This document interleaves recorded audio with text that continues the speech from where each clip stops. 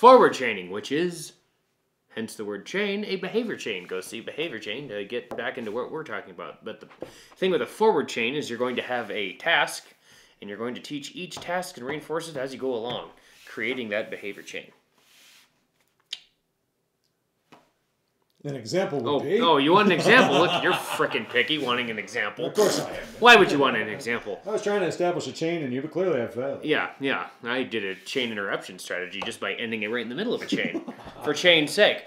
Anyway, so an example of forward chaining would be teaching a kid to count to 10. You're going to go, what's this number? 1. Yeah, that is 1. You're so cool for knowing what the number 1 is. And then you're going to go, what's this number? 1, 2. Yeah, that is a 2. That's great. And you're going to show them each additional number across the number line till they get to 10. Forward chaining.